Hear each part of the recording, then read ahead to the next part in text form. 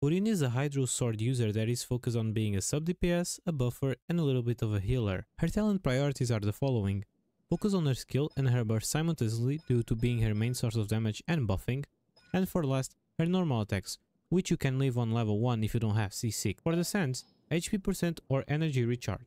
For the Goblet, HP percent or hydro damage, and for the Circlet, crit. You should be aiming for an HP between 36 and 40k and an energy recharge between 160 and 180. Her best in slot set will be the Golden Troop. While you farm for this set, you can mix and match other two pieces between the HP and the hydro sets. For Furina weapons, her best in slot will be the Splendor of Tranquil Waters. For those without signature, if you have Festering, use it. If you don't, try any other of the other 5 stars, and if you also don't have those, Liv will do the job and be your new best friend. If you like my content, don't forget to follow me, like this video, and I see you all in the next one.